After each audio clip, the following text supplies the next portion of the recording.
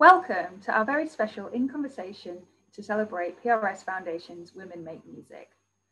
Women Make Music was launched in response to the low representation of female songwriters and composers in the UK. Since 2011, Women Make Music has continued to break down assumptions and stereotypes within the music industry by encouraging role models for future generations. It's also raised awareness of the gender gap to ensure that women are aware that support for new music is available to them, as well as increasing the profile of women, trans and non-binary artists creating new music in the UK. It's also encouraged women, trans and non-binary artists who may otherwise not have applied for PRS Foundation funding to do so. We have supported some amazing talent from this year's Mercury nominee Anna Meredith to London jazz band Cocorocco, who performed at this year's Proms. But representation of women in the music industry remains very low. Across Europe and Canada, women represent 20% or less of registered composers and songwriters. Earnings for women are even lower, and women are underrepresented in leadership roles across the industry and within festival programs. But times are changing, with pioneering initiatives like PRS Foundation's Key Change, led by Reek Barn Festival and Music Centrum Ost, seeking to transform the future of music whilst encouraging festivals and music organisations to achieve a 50-50 gender balance by 2022. Today, we have seen over 300 music festivals and organisations take the Key Change pledge, and nearly 2,000 women registered as professional songwriters and composers in the UK in 2019, which is up 60% year on year. Today, we are delighted to welcome the folk singer, songmaker and activist Peggy Seeger. At 85, after a lifetime in music, Peggy has been recording and performing since she was 17. At every turn, her career has broken moulds, crossed boundaries, and innovated, from the groundbreaking radio ballads of the 50s and 60s to her feminist anthem, "Gonna Be an Engineer."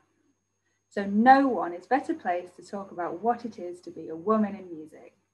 And we are so pleased to be able to help fund this, her final album, First Farewell. So I'll hand over to writer and broadcaster Sophie Harris and the amazing Peggy Seeger. Over the course of the last 65 years, Peggy Seeger's musical brilliance and buoyant spirit have helped blaze a trail for folk music and feminism. Hers is an extraordinary story, told with great humility in her autobiography, First Time Ever, that begins with her childhood in Maryland. Raised in a musical house by parents Ruth Crawford and Charles Seeger, typical guests might include Woody Guthrie, Leadbelly, or Alan Lomax.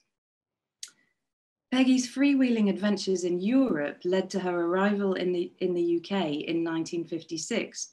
Choosing between the UK and Finland, she thought London sounded more why not-ish, where she met her future husband, the folk singer Ewan MacColl.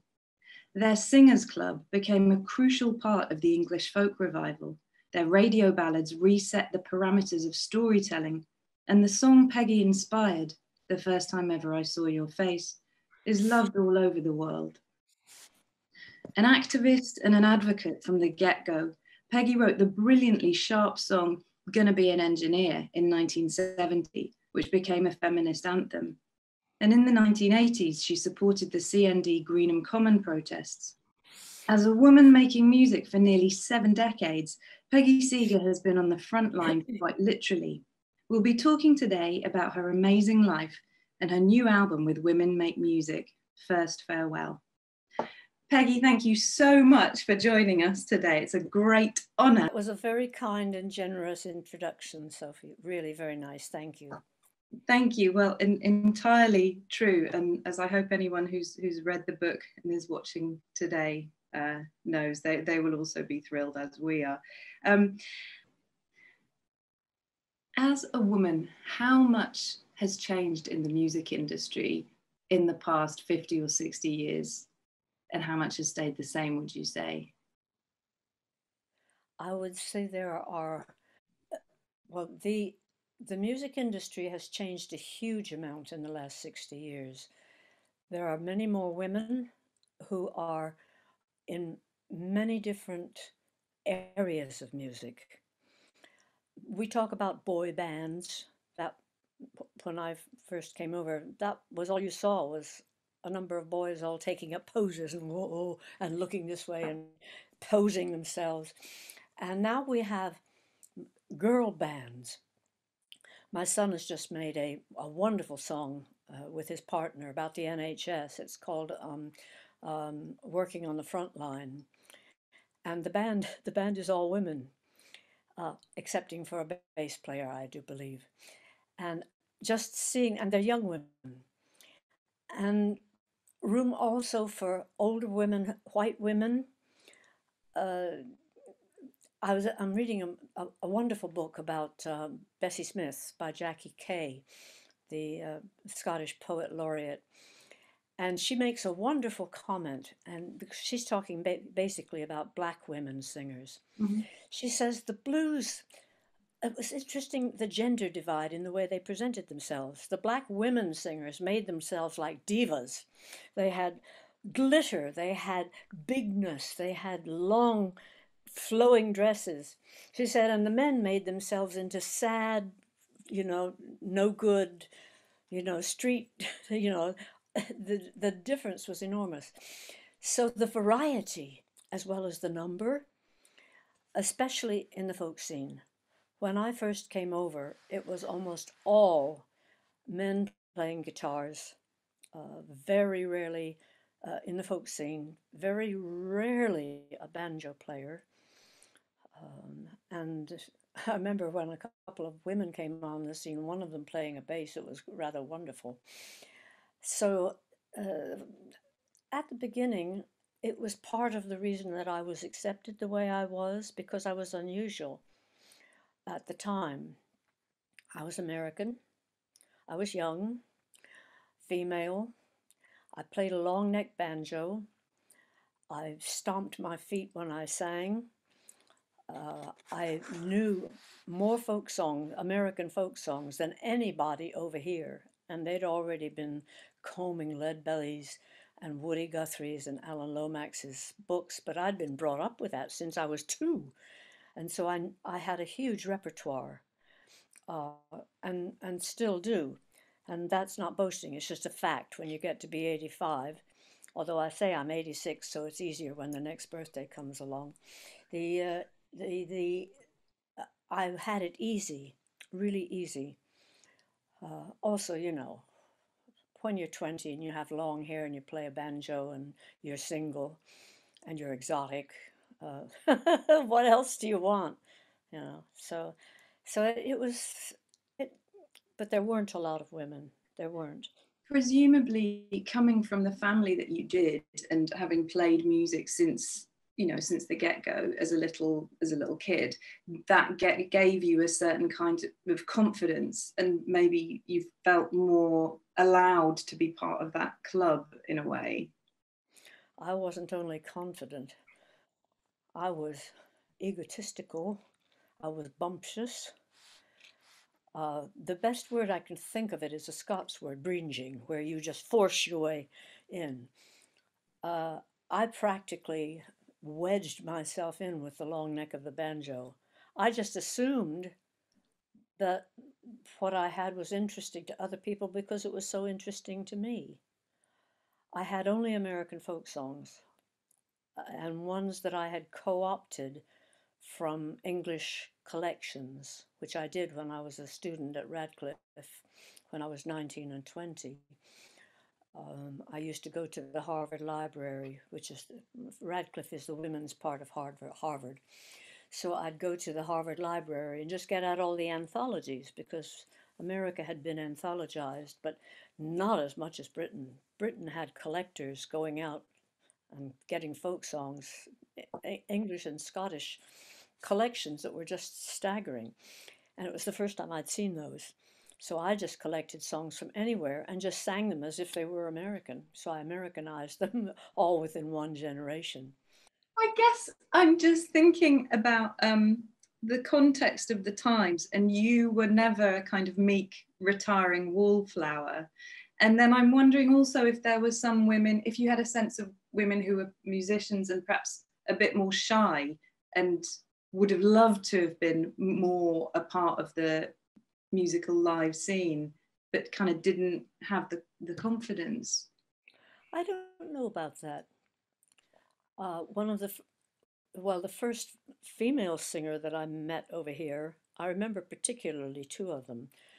Shirley Collins was in the group that we worked with, and she was Alan Lomax's girlfriend, woman friend, and she didn't push herself forward. She had a lovely voice, and she was lovely to look at. And I don't know uh, if I've threatened her in any way. I don't think so. I was very jealous of her voice because it was a beautiful voice. And I looked on her as the real thing because I'm not the real thing. I learned from records and books. I was not brought up on the front step of a cabin in the Appalachians. But I rarely learned from people who learned from people who learned from people who learned from people.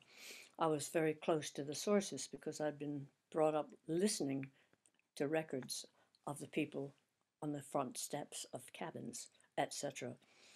So the other person that I met, woman singer over here, was Maggie Barry. Do you know about Maggie Barry? She was Irish and she was of traveler origin. I don't know if she was gypsy or traveler. There is a difference. But she had what I think it's a Jewish word, chutzpah. She just pushed herself forward, and it didn't matter who wanted to hear her or who didn't. I mean, she's most known, I think. She played a banjo, kind of. As far as I was concerned, it was kind of playing. But it didn't matter because she sang out of the corner of her mouth, and her voice would go from Piccadilly to Hackney. She's best known in America for the fact that she was singing in Boston, and the Boston Irish community heard about her, and they came to the concert. Now, she was not a traditional Irish singer. She was not Joe Heaney. She was not the Clancy, Sarah Clancy. She was not Paddy Tunney. She was not the Sean Nose singing. She was street singing. And as I said, her voice was enormous. So there she is on stage playing this rather questionable banjo and singing out of the corner of her mouth, loud and making one verse of So Long at the Fair last for 2 hours, you know, the way street singers do. And a voice came out from the audience as this guy stood up. He said, "You're a disgrace to Ireland, disgrace to..." And she jumped off the stage and hit him over the head with the banjo and broke the skin of it. That's the kind of... So these are... I had no idea of what British singing womanhood was like. I really didn't. And there were very, very few women. Because mostly it was Cockneys or Scottish Glaswegians singing what they thought was Leadbelly, what they thought was Woody Guthrie, which I found very distressing because I had heard the real thing. And going forward, kind of through the decades, how much do you think has changed? I mean, do you think that things have improved for women, or do you think that there are now just different obstacles that women face? Well, women have always been known as the singers. We haven't been known as the instrumentalists. You look at an awful lot of the bands and the woman is the singer. She isn't the instrumentalist. Trying to figure this out, it's probably because they weren't given instruments to play, or they were told this is... I mean, like I was told by several men whom I respect that the banjo was not a woman's instrument. And essentially, I think it's because you needed energy to play it, and you needed to have, have a certain amount of putting yourself forward, because the banjo comes into the room before you do. It really is quite extraordinary. But what has happened in the last 50 years, a lot of it is due, I think, to the to some of the work that Ewan McCall and I did, some of it. We formed a group to help some British singers who wanted to sing folk songs but didn't know how to sing them, because folk songs come with a style of singing as well as text and music. There's what things that folk singers do and don't do that is very defining. It's much closer to the spoken language than I think any of the other musics, because you speak when you sing a lot of, or that's mostly the tradition that I remember, Anglo-American, and I only speak as someone who knows the Anglo-American.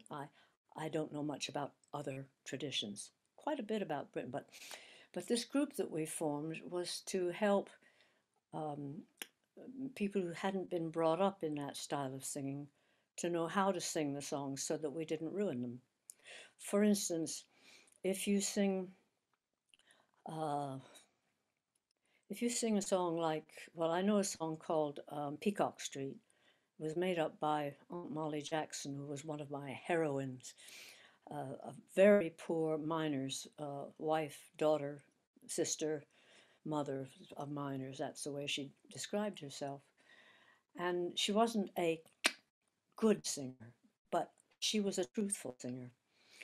And during the Depression, she made up this song. I'll sing just a little bit.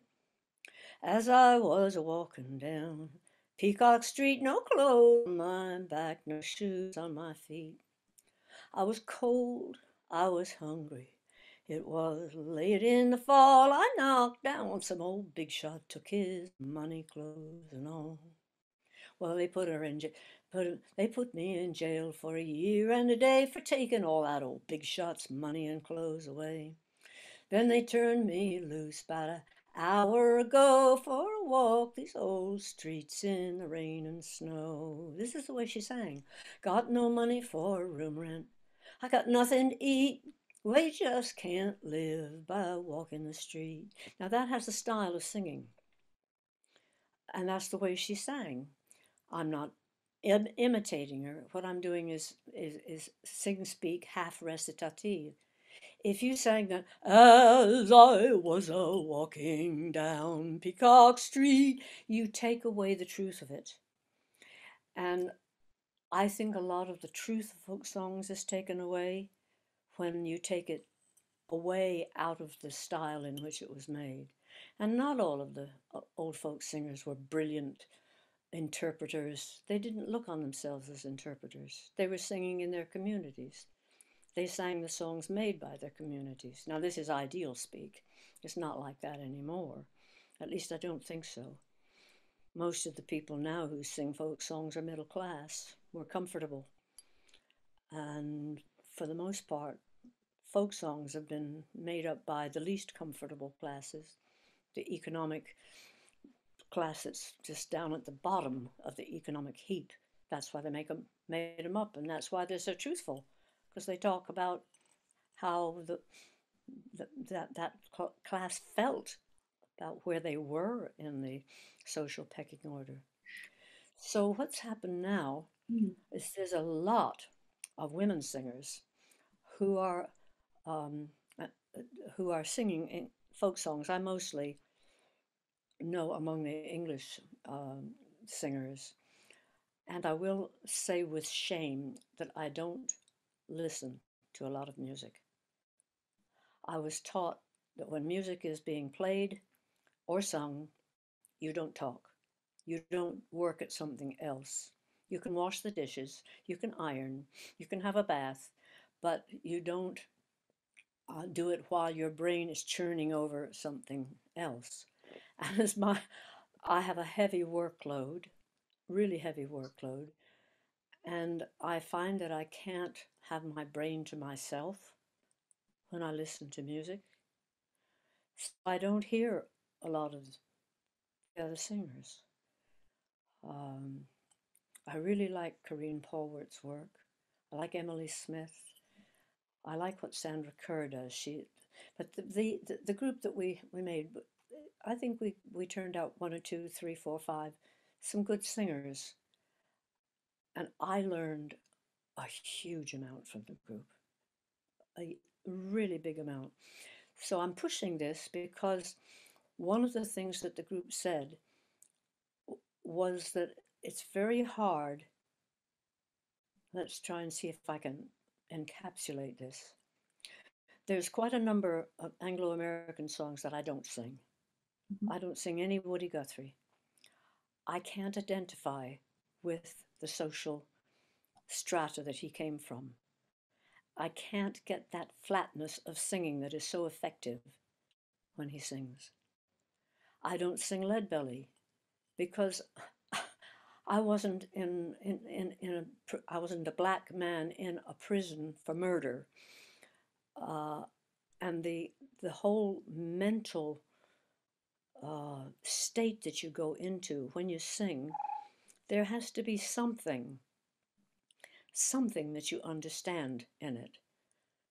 When I sing Peacock Street, my mind goes away to my being in Poland with no money, frozen with pleurisy in a student dormitory where nobody knew me, and I was just lying in bed cold and shivering and didn't know anybody, couldn't speak Polish. Now that's not like being out of work in a depression, but it has a bit of what we call emotional memory.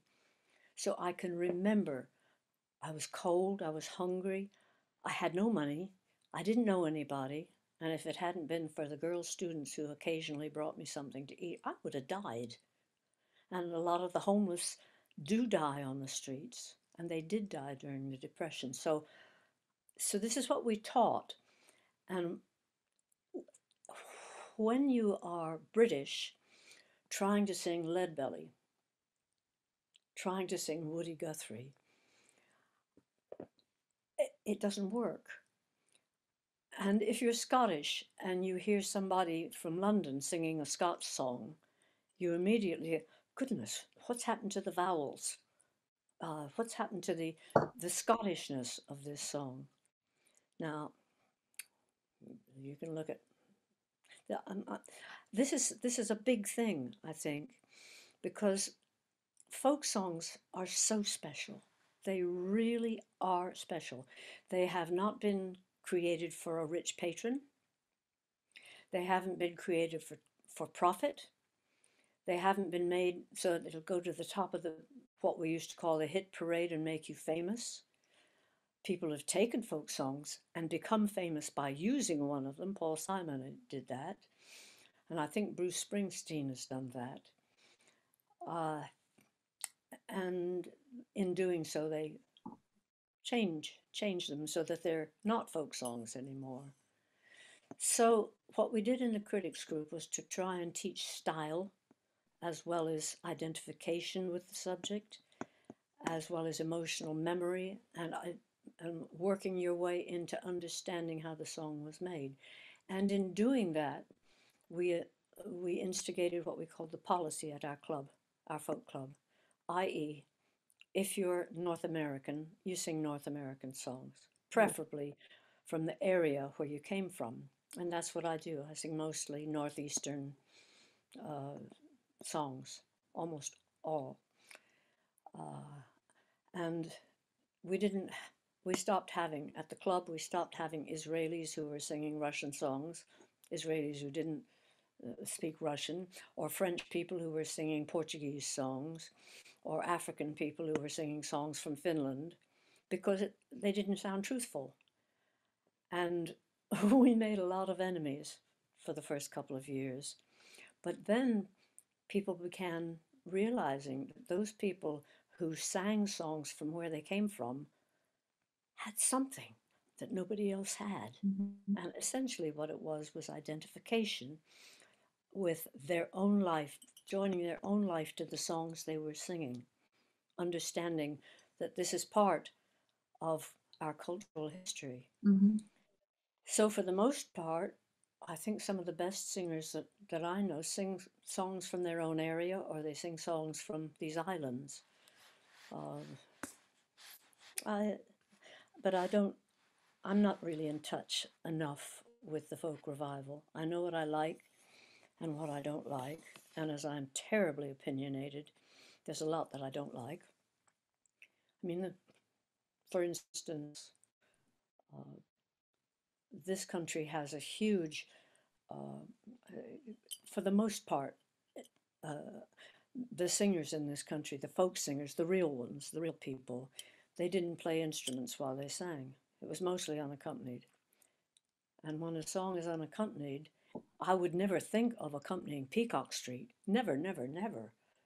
I wouldn't even know how to start doing that. Maggie Barry would do it. She'd know how to do it. She'd just strum the banjo a little bit in between each line and do it with such panache that she was genuine. So we we started just pushing, trying to sing the the British songs the way they were originally conceived, Yeah. and that's and there because of this there are a lot of excellent singers, men and women, in the folk scene in this country now. Really, really good. Do you feel aware of what's going on in the kind of the popular music scene and the sort of big hitters? Not much. Not much. Um, you talk quite often in your book about the fact that you'll say, I was not yet a feminist then, when you talk about some of your early adventures. And I wonder, would you or could you have done anything differently earlier on if you had been a feminist? Oh, yes. Yeah. Before I began really studying feminism, which was in about 1971, 72, because I'd written Going to Be an Engineer as an exercise for a theater show. Mhm. I didn't write it from personal experience. I never wanted to be an engineer. I was just very impressed by seeing some women engineers in factories where we were doing radio programs. So, so before then, I was singing some horribly misogynistic songs. Oh, I had a wife and got no good of her. Here is how I easy got rid of her. Took her out, chopped the head off her early in the morning. Seeing as how there was no evidence for the sheriff or his reverence, they had to call it an act of providence early in the morning. So, if you've a wife and get no good of her, here is how you easy get rid of her. Take her out and chop the head off her early in the morning. That was a Puritan song, folk song. Mhm. I was singing stuff like this. I was singing songs in which husbands beat their wives without a comment. Did you feel uncomfortable about it at the time? Nope, nope, don't think so. Nope. And the man I was singing with, he was singing songs about women being transported because they were nagging their husbands. What I would love to know is if there was a eureka moment for you, or if it was a gradual build up over the years of just a shift in your Now, consciousness. after I wrote Gonna Be an Engineer, the feminists went wild over it and invited me to their meetings. And when I'd sung it, they said, sing us another. I didn't have another. I had no other. No. So I was very perturbed because they were talking to me about feminism, but I was living with a man, good man. I mean, I began to realize how gender divided we were, uh, with the jobs in the house, with the with the uh, I did so much. I cooked. I didn't do much cleaning because our arrangement that we had. My mother-in-law lived with us for 16 years in the house, and she did a lot of that. But because we toured so much, we always had someone else living in the house. But whenever I was home, I was the cook, I was the shopper, I was the planner, I was the one who took the kids to the dentist. I was the one who, when we came home from a concert, I put the instruments away and made the list and brought the tea to him in bed. I thought, and for the most part, he was upstairs working and writing. Duh. And that seemed natural to me. But when I started talking to feminists, and got their take on it, I thought, there's something I've missed here. So I started looking into the issues of, of feminism, and I made what I call a soft feminist album, which is called Penelope Isn't Waiting Anymore. It's mostly fairly gentle feminist songs, but when I started doing feminist reading, then I wrote Different, Therefore Equal. And I took the issues one by one by one by one, and I started interviewing women about the different subjects and writing songs from experience. And that was an eye-opener. And that happened for from about 1971, 72, 73. And that was me just plunging into feminism. Compared to what some of the feminists have done and the real activist, I'm a soft activist. I've written songs, and some of them are very good. They are very good. I don't know that I've actually written a feminist song that didn't work for me. I've written some movement songs that to me didn't quite fly, but the feminist ones, probably because I interviewed so many women about them whose lives were really very, very uncomfortable. But maybe it's the variety of the songs that I wrote, because the critics group that we worked with, one of the things that we latched onto very strongly was that concentration of an audience has a limit. Most singers have a comfort zone, and if you leave us to it, we'll just sing song after song after song. Okay, the new album is called First Farewell, and I got the idea of the title from my brother Mike's rather quixotic.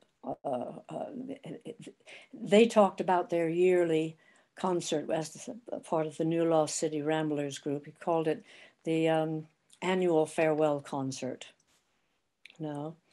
which I think is rather wonderful. So this felt to me like a first farewell tour, because at 85, 86, I think there comes a time when you have to give up.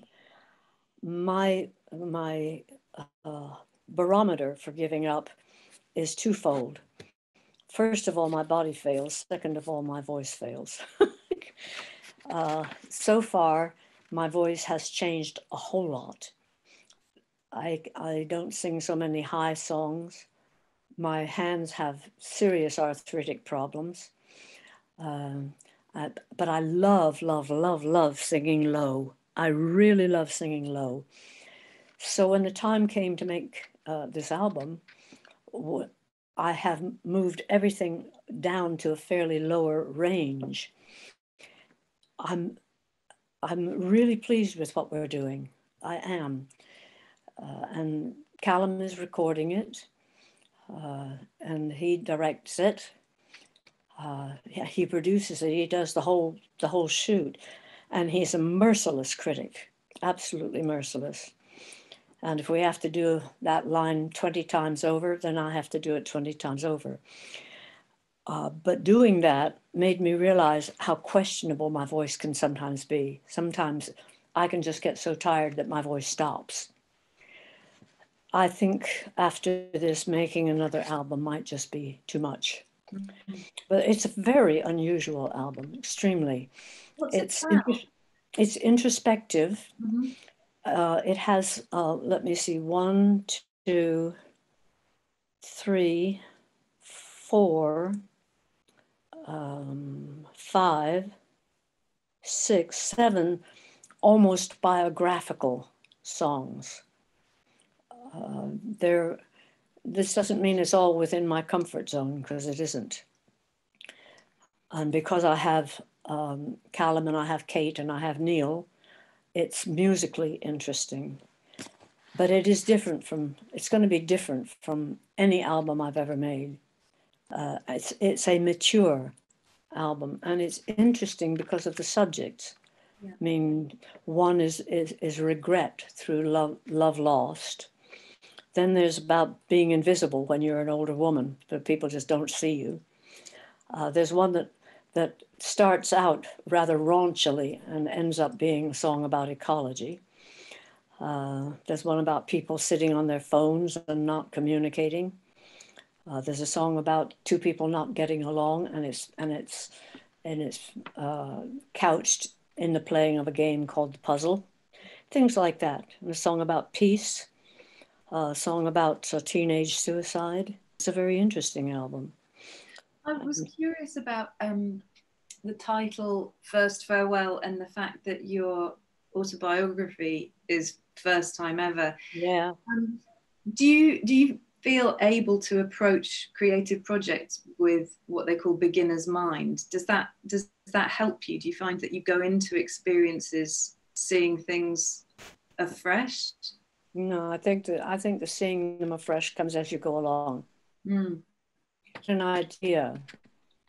I'm trying to get an idea at present. I'm part of a campaign to save the last historic field in the village that I live in. It's being sold away for houses, and it's right in the middle of the village. And I have to write a song about it, and I'm trying to get an idea for it, and I can't. I have to sit and brainstorm. I have to find some time to just brainstorm. And brainstorming is a fabulous way of writing a song. It really is. How do you do it? I sit down with a recording machine and I just do free association the way you would on a psychiatrist's couch. And it doesn't matter what comes out. And that means that sometimes what comes out is a chord progression that you might use, or maybe a few ideas of a tune, or that it might be this kind of song, or I think maybe a slow 3/4 or a fast 3/4 or a slow 6/8. Let's put it in major and keep it within the space of a fifth, an interval of a fifth. And then you go on to the next thing. Well, it's the last tree in the last field, in the last village, in the last town that is safe from developers, which is, I think, a big idea. And these things come out when you're not trying to write a song. These come out when you're just thinking about the whole subject. And I've put it up to the other members of the committee about, that I'm having trouble because I've been in writer's block for a year, and they're giving ideas too. So using everybody's ideas, and you just gather it all together, and then you have to sort out what's the difference between a song and a poem, between a song and a political speech, and turn it into something that is different, or that songs are an unusual thing, In Norah Jones, in her first wonderful CD, which I just absolutely love, one of the lines in it where she says, it's a love song, she says, I'll write you a song. And writing a song for somebody, for whatever reason, seems to be a huge compliment. It seems to be something that is a gift that is, in a way, more than writing a poem. It's more than writing a love letter. Writing a song, if it's a good song, songs have a tremendous power. They do. Even when they seem to be very trivial, or something that you can just hum to yourself as you walk around the house. So I'm looking at this list of the songs. There's 11 of them on the new CD. And there's 2 or 3 that I'm really, really proud of, because they took me out of my box, completely out of my box. When I was a kid, when I was 7, an 8-year-old used to knock on our door and ask me to come out to play. And we would go to the field of the 4-leaf clovers and look for 4-leaf clovers. And he wasn't in my class, but the whole primary school went into a tizzy when he fell down in his class. He had a heart attack and died, my little comrade. And I never, ever forgot that. And I've incorporated that into a teenage love affair that went wrong, and into old age. I put the three things together, and it's a very unusual song. I'm very proud of that one, and did it all by myself, didn't do it with other people.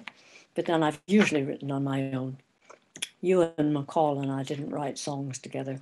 We talked about making them, talked about the approach, but we never wrote a single song together. That I didn't know. With my present partner, Irene, who now lives in New Zealand, and we talk every day. We're still together, but we're together but not together. We did write songs together. So I'm very proud of the ones in this that I did write on my own, because some of them are unusual on this. Do you think that you'll be including any kind of response to the US election in a song for this record? Because it's kind of all that we can think of. I am fascinated by Trump. I'm fascinated by how he got to where he is. When Bush was president, the second Bush, I wrote a very, very small, tiny piece for him, which was based on a children's scatological piece from here.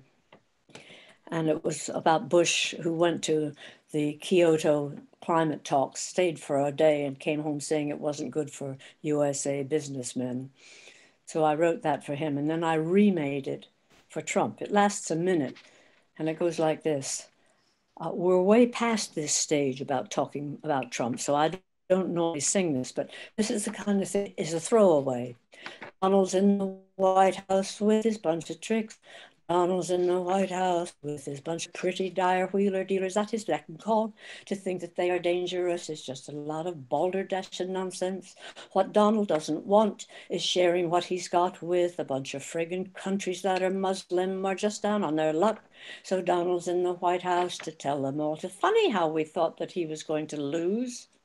But now he's in the White House, it's clear he's going to screw the people, screw the climate, screw the earth, and then make the world a safer place for Yankee businessmen. Now, at the time, that was the right thing to do. It's not the right thing to do now. He's not a joke anymore. Mm-hmm. He hasn't been a joke for 2 years now. He's been a terrifying figure, which is why I read so much about him, because if he had continued being president, and I think he has lost, I think America might have gone fascist. I really do. I think it was, and it may still, there's things happening in America that have been brewing ever since the Civil War. Absolutely. And before. And you talk a lot in your autobiography about your adventures in the 50s in China and in Russia and all of these countries that you visited, but actually it seemed like some of the most hostility that you encountered was from the United States because of the fact that you'd visited Russia, visited China. And I wondered if you were feeling resonances from that time with what's going on now. No, I don't think so. I think it's all out in the open now in a way that it wasn't in the open in the early 1950s. In the 1950s, it was mostly the cultural elite and the working class far left-wingers, communists, that McCarthy went after. Mm-hmm. He didn't encourage militias and gangs of gun-toting, mostly white men, to beat up protesters. He didn't do that. He went after the ones who were making films and songs, and the ones who were creating a political credo and trying to object to the whole Cold War idea. Because we've had several chances as a country, we, America, to really be a constructive leader. After the Second World War, America was Sir Galahad, had come in, After 9/11, we had a chance to really get the world behind us and talk about it as a world problem. Instead, you know what he did. He went to Iraq and started bombing. So we throw away possibilities. And I think if Trump had been elected a second time, I think it would have thrown away a possibility. I don't know what Biden's going to do, because America is now, there's a Trump cult that I think is going to continue. And I think Trump is going to keep traveling the country as long as he can, raising rallies, raising trouble. I think that's what he will do. I think that's what he'll do. And in terms of all the work that you and so many other brilliant women have done for feminism, have you felt a sense of that being sort of unraveled steadily over the past 4 years?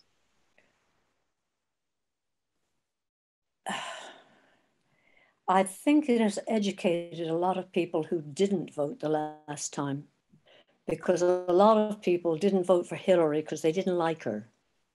A lot of people have voted for Biden who don't really like him. They're just voting against Trump. Sure. I think he has unraveled himself. In terms of women making music, and now being actually in a really important time for women to be making music, what advice would you give? I remember a joke I read recently. Here, take my advice. I don't need it anymore. I would not presume to give anybody any advice. I really wouldn't. I wouldn't. It seems like in the book that you encountered the kindness of strangers over and over again, and were kind of carried by that through some quite sort of dangerous and dodgy situations. And I wondered how far you tend to look for the best in people, and how that has kind of helped you along the way and in your career. I've never been in danger excepting from police in demonstrations. Mm. And then I had a tooth knocked out and my glasses broken. But no, I do look for good in people, because I believe there is that, but then I've never met a manic killer. I've lived in a social milieu where people could afford to, you know, but often people who have the money aren't the ones who are nicest to each other. I'm really taken at present by the amount of kindness that people show me, you know. Phone me up. I'm an old person. They phone me up asking me if I'm okay. My children phone more than they've phoned in years, which is very nice.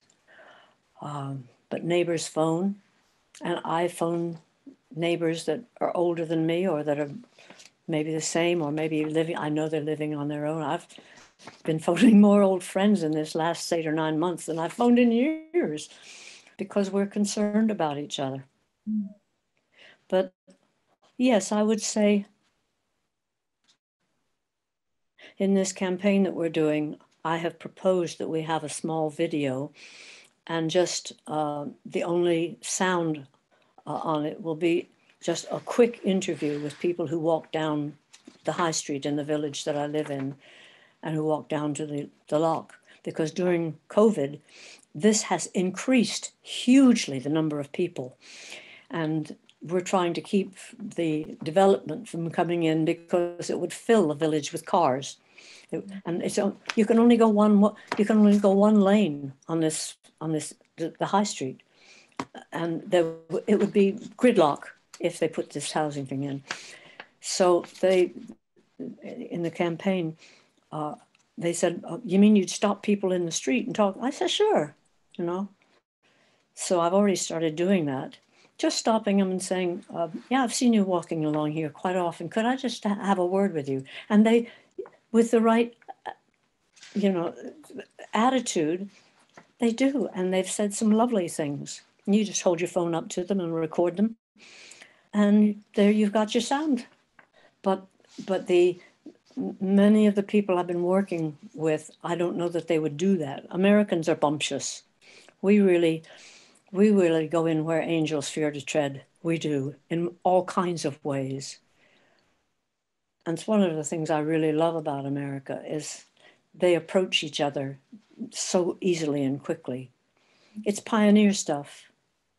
And it's the same kind of thing that existed in this country when the Scots, for instance, I think way back, they had a rule that even if it was your worst enemy, you had to take them in. If they were in need, you had to take them in for a year and a day. And the day after that, you could kill them. No, but that was the rule. You gave hospitality to anybody who came to your door. And one of the songs that I sing, the lover dresses himself up like a beggar, and comes to the door of his true love on her wedding day to someone else. And she comes down. She came twinkling down the stairs, gold rings on her fingers, gold bobs in her hair, a glass of wine all in her hand, all for to give to the beggar man. And that's what you did.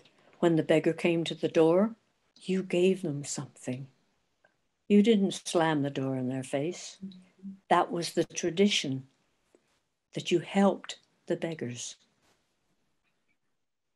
And this is coming back. Not that we're beggars here, but when there is an evidence of need, and I'm always astounded by how many people drop money into the homeless cups in Oxford, and we have a lot of homeless in Oxford.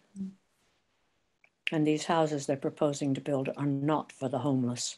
They talk about affordable, but affordable by whom? You know, what homeless person has 300,000 to pay for a 2-bedroom house? Indeed. Yeah. And in terms of the record and the idea that this is your first farewell, what would you like people to get from it? What's important to you about the way that it might be received? Do you see it as a kind of gift? No. Okay. No, an encouragement to spread things they probably know already, but don't know that they know. Because correlating things, one of the songs is about people who, it has an empty nester, a woman her children have all left home, and she tries to turn back the clock to when she was happy. And then there's a man who's out of work, and he doesn't know who he is. He's a rudderless ship, a pawn in the game. He's losing himself, but he tries just the same to look for the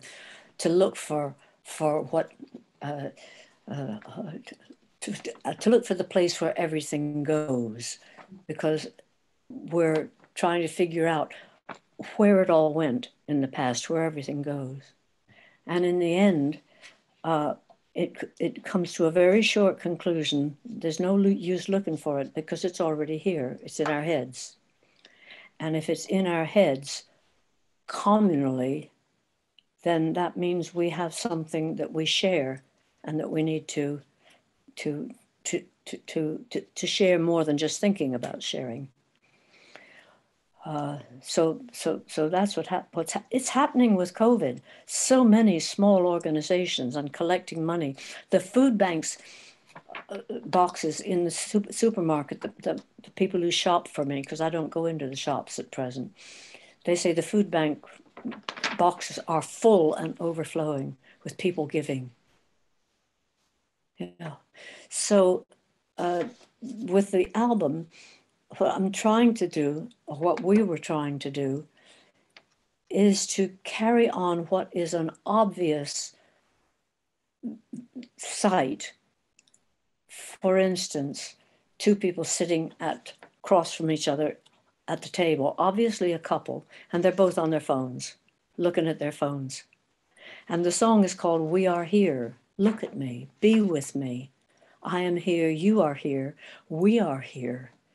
And then at the very end, it says, we are all here. Are you listening? So what I would love to know is what's been the most meaningful compliment you've had about your music and your work. Wow. Personally meaningful, the one that's meant the most to you. Oh my goodness. One of the most meaningful things that they can do at a concert is to start crying. And I have had that, a song that I sing called Everything Changes. Don't know if you've heard it. It's a song that I kind of wrote for my mother who died when I was 18. And it's a song about things just disappearing from your life. That is a huge compliment when you have reached down to something that makes people dig into their own experience enough to cry. Of course, some people cry very easily, but I can't remember particularly. A lot of people say thank you for this, thank you for that. I don't necessarily remember the wording of compliments, but it's nice that people do it. It's very, very nice. Some of them are complimenting me for still going at 86. Well, that's a hard thing to do.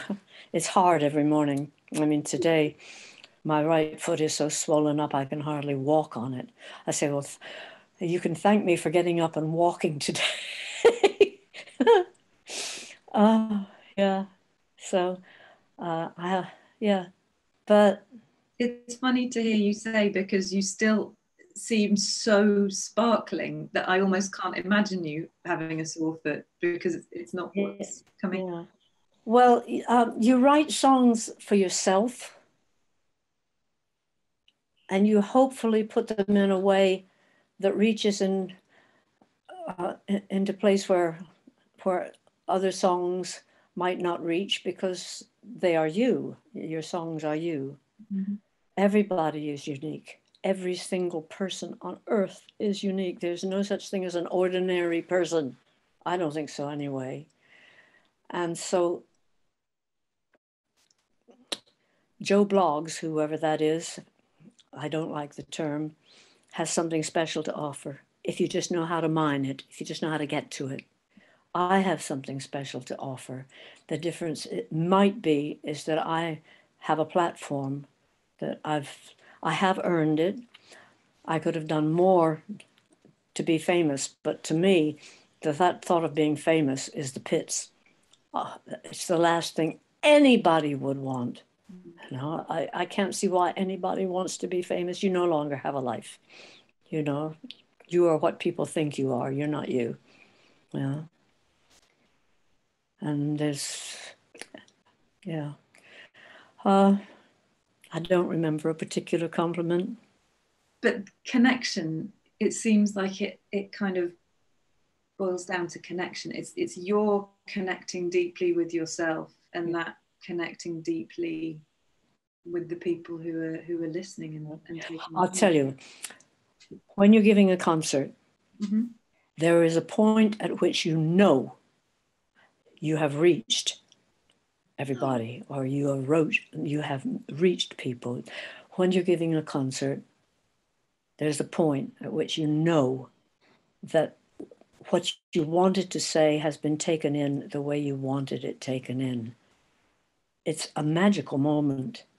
And so I would say that, and it's often just silence at the end of a song.